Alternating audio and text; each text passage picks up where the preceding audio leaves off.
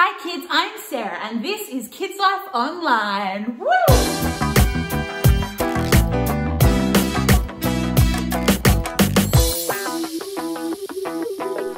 Something you may not know about me is that I love magic tricks. So today, I want to show you what I can do.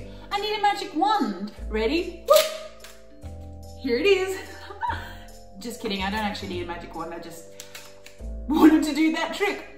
Okay, so this first trick is called the color changer, and this piece of fabric is going to change colors. Are you ready? I'm just kidding, that's not how it changes color. First I have to put it inside my hand here, perfectly normal. Gotta pray presto, and it's changed color. Okay, so this next trick, I have a vase or a vase, a little jar, jug thing. Anyway, it's pretty cool, looks like this. Inside is a ball, perfectly normal ball, has a little bit of a bounce to it.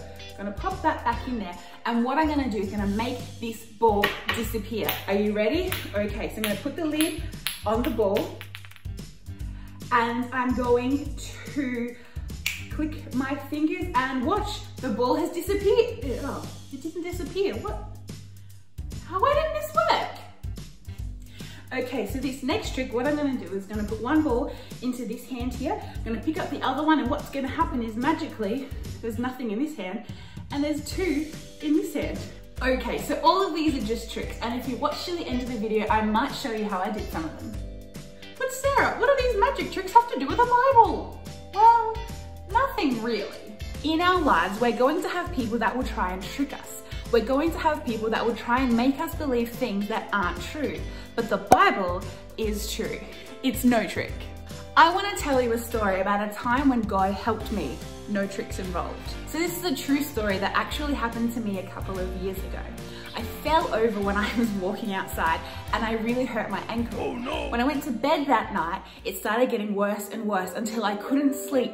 And then in the middle of the night, I was in such excruciating pain that I started panicking. I actually had what we call a panic attack. I couldn't breathe, I was crying, there was snot everywhere. I was like full on panicking and I couldn't think of what to do. And so I said the two words that I knew would help me no matter what. I said, God, help. Except it looked more like this. God, help. And you know what he did? He helped me. I felt this sense of calm wash over me. As soon as I said, God, help, it was like instant, whoosh, calm, peace, and quiet. It gave me some time to think clearly and properly without panic. And do you know what I did? I actually called my mum. So my mum came and took me to the hospital, and the doctors told me that I had really badly sprained my ankle. They gave me some painkillers and they gave me crutches. But the story doesn't end there. The doctors told me that I had to wear the crutches for 2 weeks and then I would spend a further 6 weeks still having to take it easy on my foot. Do you know how long I had to use crutches for? 2 days. This was because someone from church prayed for me to get a quick recovery, and guess what? My ankle got better really quickly. In fact, 2 weeks later, when I was meant to give up the crutches, I was walking completely fine and normal because my recovery time turned from 8 weeks into 2 weeks. And my crutches, instead of using them for 2 weeks, I used them for 2 days. God healed my mind from panic and he healed my body from pain. That wasn't a trick. God helped me, he healed me because he loves me. The Bible tells us in Hebrews 13 verses 5 and 6, for God has said, I will never fail you. I will never abandon you. So we can say with confidence, the Lord is my helper. So I will have no fear. What can mere people do to me?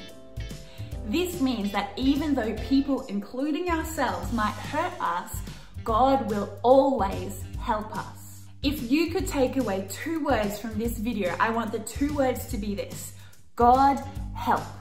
Every time I've said those 2 words, God has helped me in ways I could never imagine. And God wants to help you too. So if you ever feel like you need help, I want you to cry out to God and say, God, help, because he will.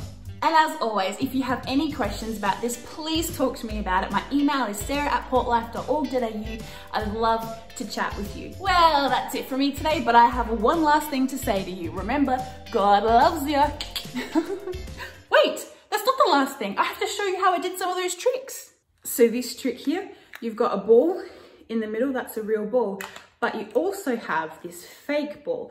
So if you lift it up like that, you see that, but if you lift it like this, there's no ball because it has a middle piece.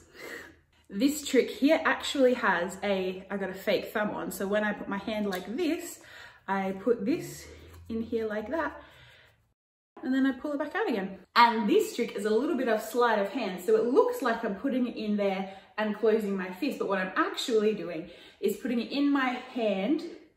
It's not there, it's here, and I palm it in this hand, and then I pick up this, so then I have two here and none there.